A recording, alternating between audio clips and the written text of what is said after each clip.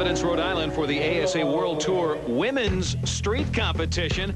Round one action, Kate Django, 31-year-old New Yorker. She's pioneered the sport in a big sense, in the competition sense here with big 360. Less than half her age, Katie Brown comes in first pro competition. She's young and she's confident.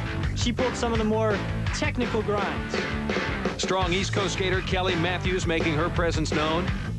She skated very smart in her first run, being very consistent with lots of clean grinds. Jenny Logue skates with some of the top inliners in all of England. And she skates very consistently and creatively, doing mono rolls, solid grinds, and big airs. More big tricks to come. Jenny Logue, the current leader after one. Matthews, Brown, Django. Pretty widespread field so far. The way we work it on the women's street, 4 competitors, 65 seconds twice on the street course. Throw out the lower score, keep the best one, and that's your final result. Jenny Logue yet to skate round 2. She's a woman who loves skating against the competition here in the States. It's really great. I mean, back in England, there's a few girls, but over here it's so much bigger, and there's so many good girls out here. It's really good to skate with them. It's been a good day for her so far. Run number 2 for Logue now. And Jenny starting off with a big gap transfer over the rail.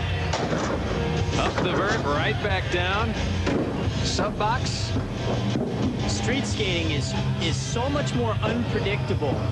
You're able to injure yourself without even knowing. Just it happens so quickly. If you don't land on a rail, there you go. Perfect rail. If she missteps on that rail, she can go down so hard. It takes a lot of courage to street skate. Oh, and again, the judge, as she falls, obviously coming up the ramp, the judges again looking for line. And when we say line, using the complete and entire course, using the sub box, using the pyramid in the middle, and the verts on the side. And here with a royale down the big rail, not taking it to the bottom, but riding it clean. 65 seconds per run. This is her second. Not penalized for taking time at the top. The big hop up top, the sub box, and that's going to be about it for Jenny Logue. She went for the big launch, tried to reach across and grab her foot, but a little bit of panic set in. Her foot started flying all over the place, and then some creativity over another box on the course. Great effort for Jenny Logue, 39.6 to second run. She is our clear winner with a final score of 42.8 and an invitation to San Diego in the X Games.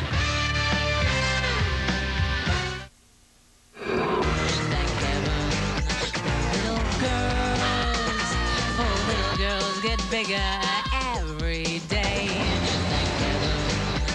Little girls, thank heaven for them all, no matter where, no matter who. Little boys do. Think I'm in love.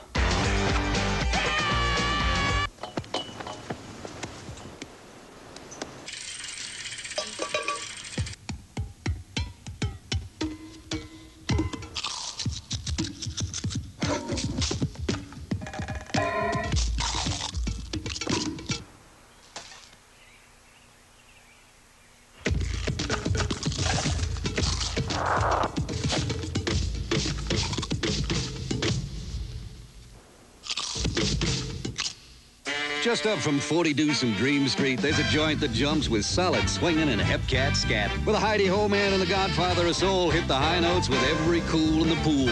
It's a house on fire called the Cotton. Back to the Ocean State, the ASA World Tour Women's Vert Competition about to get underway. Doug Dunbar, Mark Shays. And from the Buckeye State, Robin Miller, round 1, putting together a good run. Going for big tricks, but leaning too far forward on her 360 and taking a spill. First professional outing here in Providence, Katie Brown. Katie went for some of the most progressive tricks on the half-pipe, pulling a nice unity grind. And the international representation, Claudia Trichel out of Switzerland. Claudia has a lot of competition background, and she knows how to link very difficult tricks back to back. It is the Vert competition after round one. Trishelle, the leader, way out front, 45.4. Big scores to make up. We have a scratch in the number 4 position. Round two will be in a moment. 4 competitors, 2 runs, 50 seconds apiece. You take the low score, throw it away. The best run counts as your final score. In round two, Fabio da Silva will simply have to watch again. She's not competing because of a knee injury she sustained. Last year's X Games winner, finding it a little tough to sit in the stands. She'll be able to watch Claudia Trishelle, currently first, trying to hang on to the lead through 2 rounds of skating.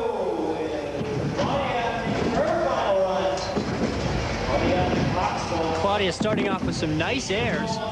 She as well is using the entire ramp. Getting upside down. Missed the invert just slightly there. She made up for it on the second one. First one, the hand slipped out just a little bit. And there's a 360 with a nice grab. It's always important to grab for style. The judges look for style, and it plays a big part in the whole culture of skating. Tried the grind on the right side. Totally missed the coping. They're trying the grind. Ended out turning it into a stall. She didn't have enough speed. Yeah, and again, the grinds in all these balance acts on the top of the coping and on the side really come down to where your body is at. You need to center the position toward the end of a run, little fall. But again, the body position so important at the top. On the air, grabbing her foot, it gives you support. And then grabbing her foot here, but she just went to her knees. She looked a little bit timid on the 540. Timid or not, Trishelle puts in a fabulous effort here in Providence. 41.6. Nice second round score, and that makes her our ASA World Tour Women's Vert champion by a wide margin. Katie Brown in second spot. When we come back, the men will take to the street. The injured Chris Edwards on your left, and Arlo Eisenberg, the man who lives in lines. The more we compete and stuff, the more it's looked at as a sport. But I've always thought of it more as an art form and as a vehicle for expression.